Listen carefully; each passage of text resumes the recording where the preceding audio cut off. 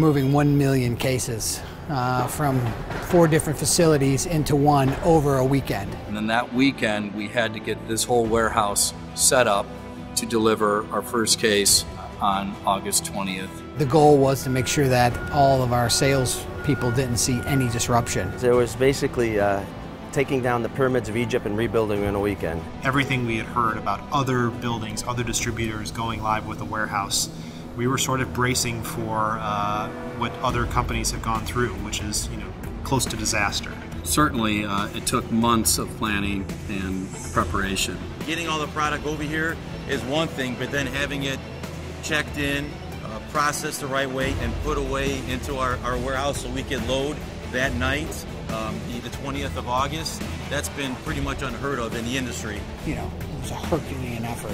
There was a lot of work involved. That's a lot of work. I mean, no one's really done this before, myself included. It was new to everybody.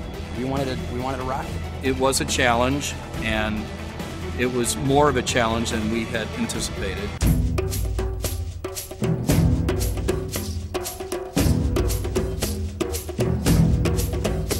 Nobody really knew what to expect when we got here. Ideally, I got in my car and I drove here and I'm thinking, okay, it's gonna be great. It's a new facility. Literally picked up 3 separate warehouses and brought it into one. Most men were working quite a bit extra, as well as the supervisors. It was a lot of hours. They had to put in extra. They were working 7 days a week at that point, probably for the first few weeks, because we knew the importance of it. We had to succeed, and we had to ship, and we had to make it, that our customers would not know there was any difference, that Works Beverage was still shipping as normal. Vending machines were all empty. I mean, people, they just looked beat. People were shocked. Guys were walking around like zombies. Everybody, pitched in, along with probably a pallet of Red Bull. I think what you saw is when we didn't have everything coming together the way we would have liked it, the guys pushed the game up even higher. I had guys that didn't know they could do what they were doing, and they just kept going. No one slowed down. They just drove themselves, pushed themselves. Every hour that went by, every day that went by, everything got a little bit more organized. There was nights that I can tell you that nobody went home, and people stayed here, worked through the night, then did their day job, and then came out to help support the warehouse at night. One of the best things was, Art was here, almost the whole time. Mike Brown, Rocky, obviously. They were here almost the whole time that we were always here. There was very few hours that we were not all here.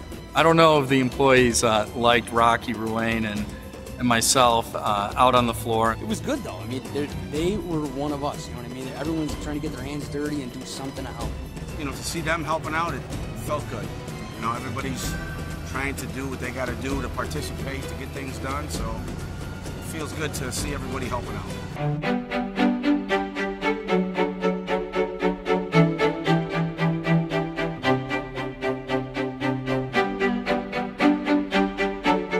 Always a confidence level that we had the right team in place, that if there was an issue with the technology, that we'd have the right team to support it. Whatever anybody needed, was asked to do, they would do, no questions asked. It was a great team effort. The challenge was met by a lot of commitment and hard work from our whole warehouse and operations and employee base. We never missed a shipping day. We got everything here within a matter of weeks, and basically within, I would say, 2 weeks, we were pretty much operating as a normal warehouse at that point within the first few weeks, which pretty amazing actually under what we undertook. It was a great feeling, to take 1 million cases, move it in 4 days, deliver on a Tuesday, and really our customers see no interruption of service. It was phenomenal.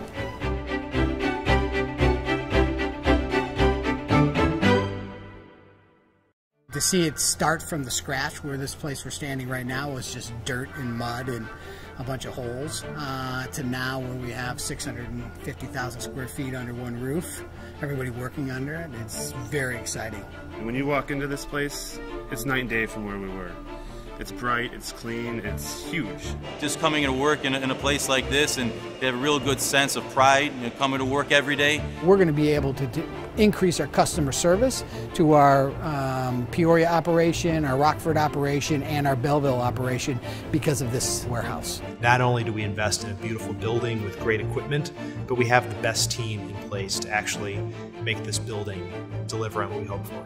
It's a huge sense of pride. It really is. Not only for the operations team, but for the entire organization. When everybody galvanizes together like that, I look at my team and we have the right people in the right places. This warehouse, that's always been that way. The guys really want to do it right and do a good job. So, yes, very proud of what they did. I mean, as I told them many times, I thought they did a heck of a job. It was a lot of work and a lot of things, and they succeeded. Looking back now, I've got such a sense of pride for what we've done. It makes you feel good about yourself. I mean, we're a team, so everybody works together, gets the job done, and I help you, you help me, and just one big team. Very proud of each one and every one of them. They put in tons of hours, tons of time. Yes, they were paid, but there was times that guys were dead tired of putting in the time. Just working the hours they did and pushing themselves, moving as much product as they did, shows they wanted this building to become the best building in the country. I think we're well on our way. They are in many ways the lifeblood of the customer satisfaction component of our business. We have to deliver and delight our customers every single day, and it's oftentimes overlooked. And let's clearly state that this is the thing that keeps us in business. I mean, the biggest thing I can say to everybody who was involved is thank you.